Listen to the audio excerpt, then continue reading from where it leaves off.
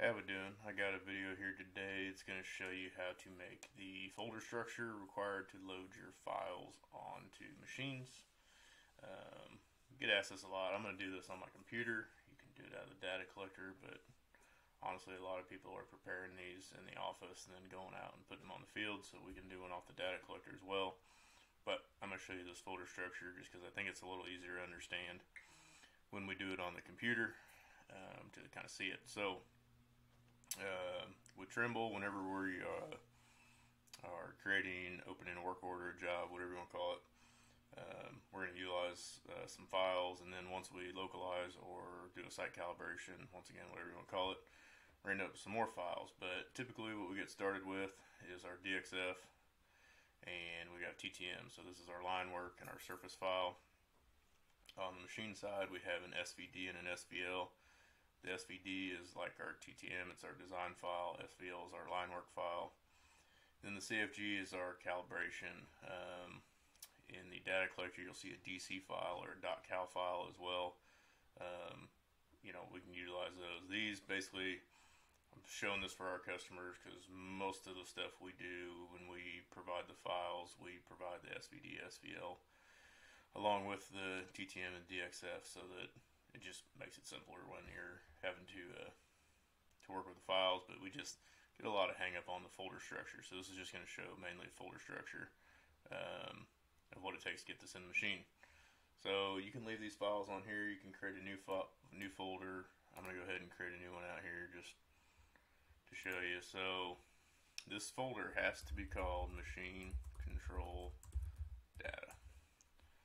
Okay, and inside that machine control data, anything that you want to go into the machine needs to go into the all folder.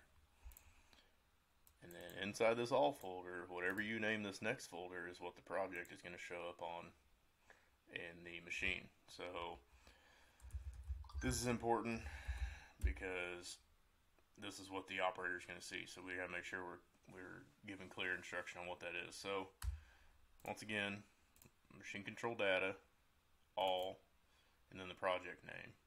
And then inside this folder, we have to have the CFG, the SVD, and the SVL.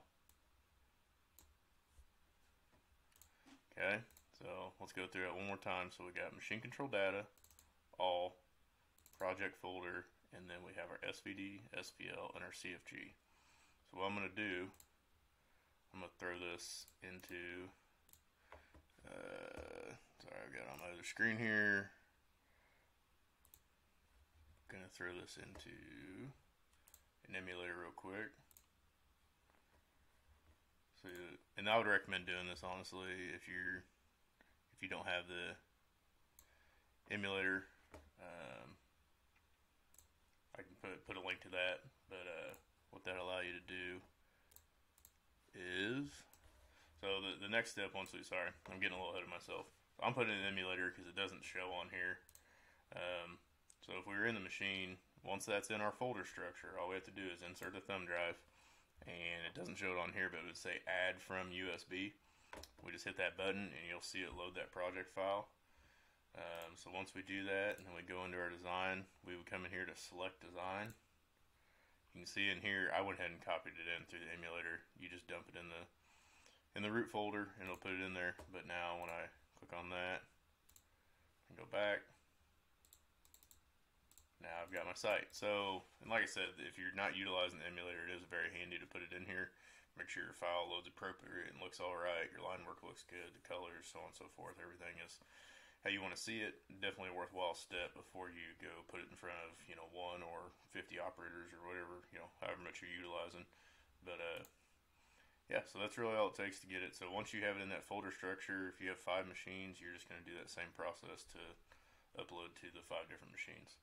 So get it in the proper folder structure, and that's machine control data, all, project name, then SVD, SVL, and a CFG. Put that on your thumb drive and just do add from USB, and that should copy the project right on your folder, or right on your display for you guys to use. Hope that helps.